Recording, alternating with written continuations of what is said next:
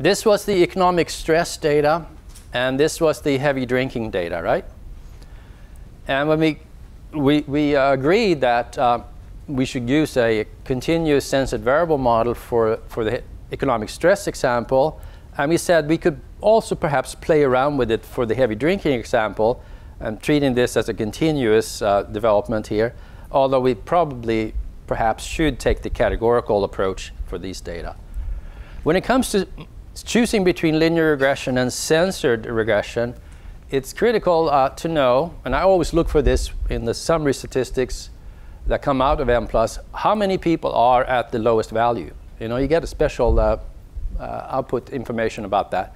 30% here, 50%, 59% here. And even here, you know, with 30%, that's above my rule of thumb threshold, 0.25. So even in that case, should you get into seriously try to model this part of the distribution, so censored variable modeling. So we have a lot of choices there too, just like within accounts.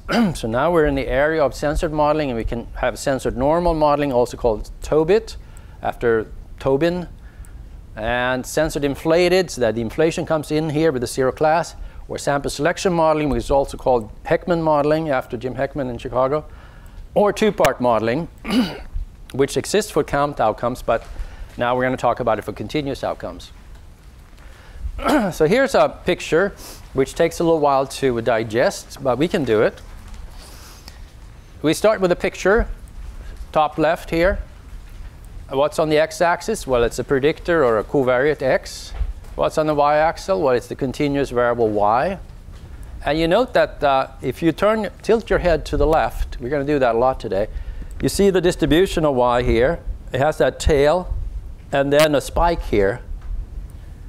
And the people are the dots here. The observations are the dots. Several people for low x values have y equals 0. They're these guys. And then for a little higher x values, they start increasing their y value. So start with reading the dots.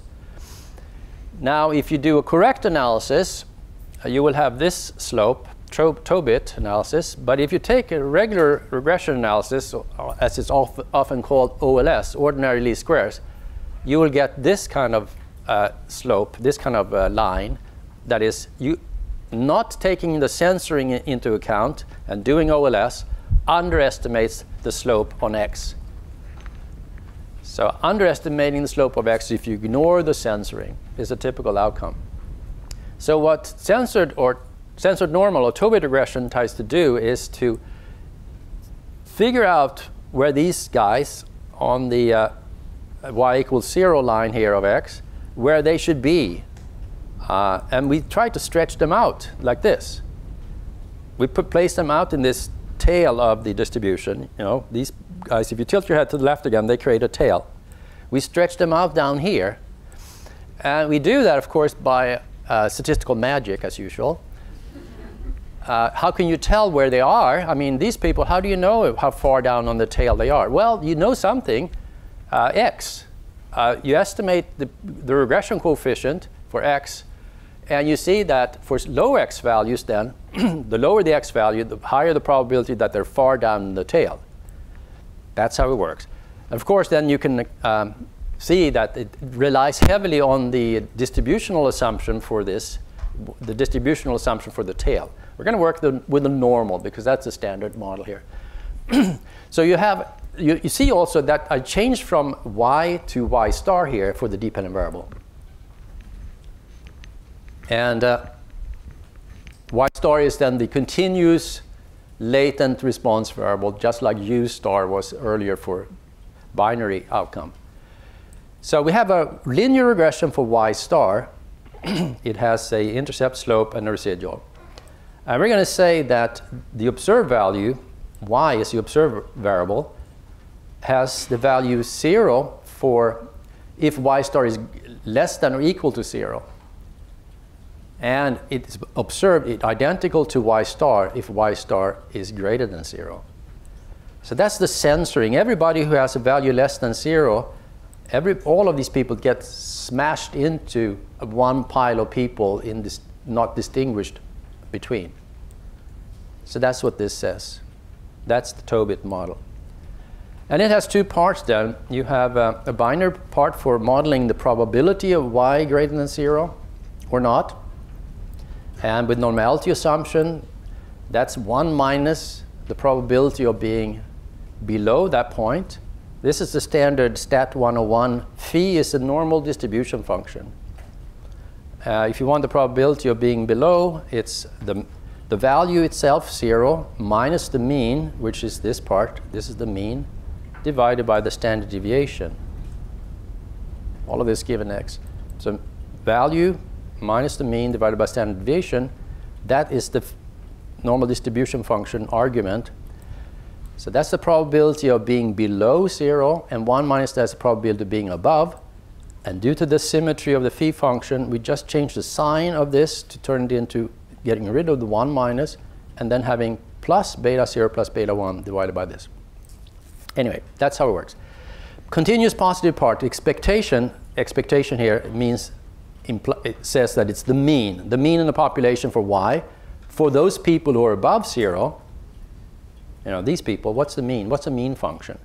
Well, it's the irregular regression coefficients here, beta 0 plus beta 1x, but then plus a term, which is the normal density. That's a normal distribution, lowercase phi, and this is the normal distribution function again. This is a nonlinear term which captures the shape of this. Now, we estimate both of these parts, and what the limitation of this model is then clear here, that this beta here for the probability is the same as this beta for the continuous positive outcomes.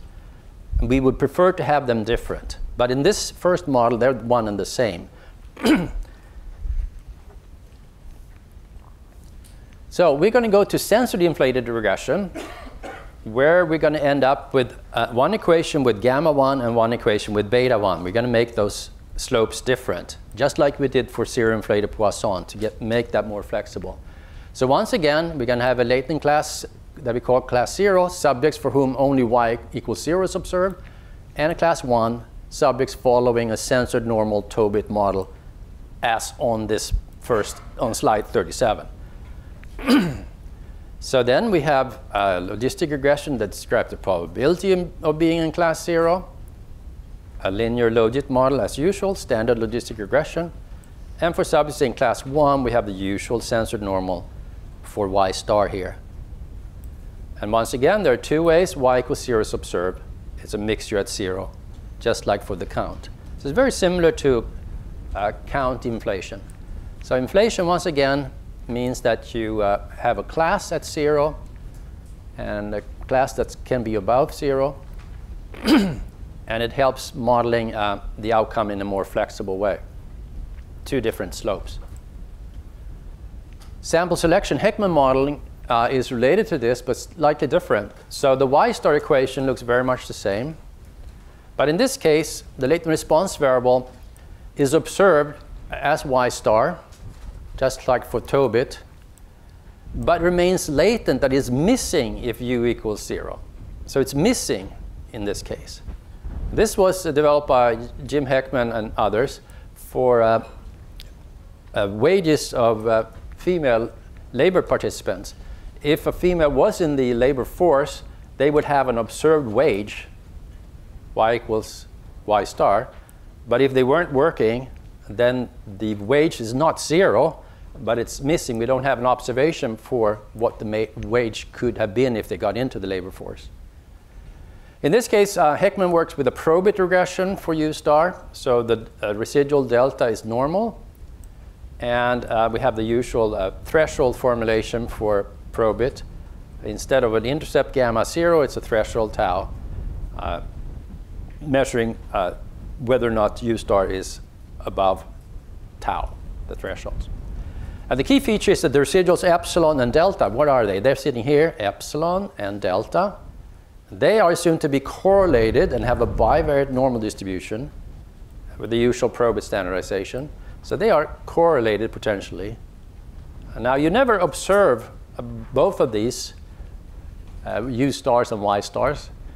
You only observe part of the picture. That is, when a woman is working, you observe Y star. So two-part regression then as a final version, censoring from below at 0 and using Probit regression. The two-part model is Probit for pi. And then we have a special model for the log of the outcome for those who are not at 0. So this line, vertical line here, is given that we are considering those with u equals 1 in the u equals 1 class. So we have a linear regression for that. And you can have a logistic regression if you want to, instead of Probit regression. The interesting part here is a maximum likely estimation of the two-part model gives the same estimate as if the binary and continuous parts were estimated separately. But in this case, we have bivariate normal residuals, and they can be correlated. But the point here is that the correlation does not enter into the likelihood and is not estimated. And that is a strength of this modeling. You don't have to, for Hickman modeling, you have to assume bivariate normality for epsilon and delta, those residuals. And that model has been severely criticized by statisticians for that reason. But in two-part regression, you don't have that feature. So comparing them finally then, censored, inflated, Hickman, and two-part. Like the censored, inflated, and Hickman models, the two-part model has a different regression equations for the two parts. So gamma 1 and beta 1. It was the Probit model, the censored normal model, that only had one slope. But we have two slopes for all of these three models. But unlike the censored inflated model, the two-part model does not have a mixture at 0. And nor does Hickman. So the mixture is only for the censored inflated.